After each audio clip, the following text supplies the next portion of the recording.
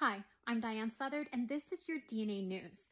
A member of the Your DNA Guide team just passed along this fantastic article about an anthropologist named Carla Hanley.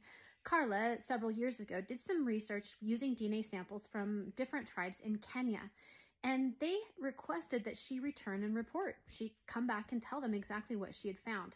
This is something that doesn't happen that often in research. In fact, when I was working for the Sorensen Molecular Genealogy Foundation when I was in college, and we were collecting samples for the very first genetic genealogy database, people would ask us all the time, will you tell me what you find? I want to know how this works. And we always said, nope, that's not part of the deal, right?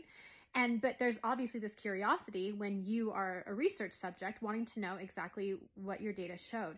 And so there seems to be this turnabout in the ethics of using human samples for research.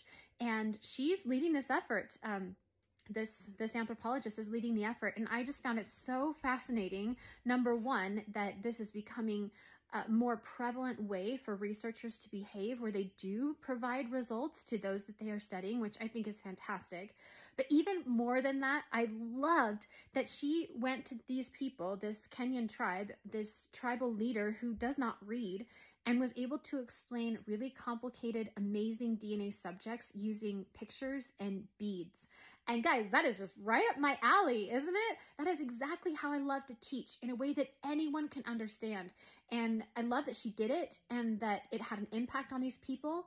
And the biggest impact it had was that she was able to show the similarities between these different tribes and explain to them, hey, look, you guys are so the same. And that changes lives. That perspective changes people.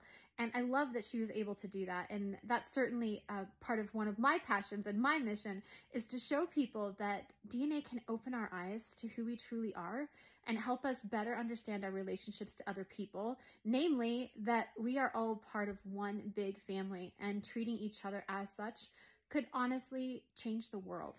So I love the work, Carla, that you're doing. And I love that us as members of the DNA community, that we can follow suit. How many people have you DNA tested, relatives or friends? Have you returned and let them know what you found from their DNA data? I think this is something we should all implement in our own research as well. So hopefully you'll go read that article about Carla and be inspired as I have been. And this is your DNA News.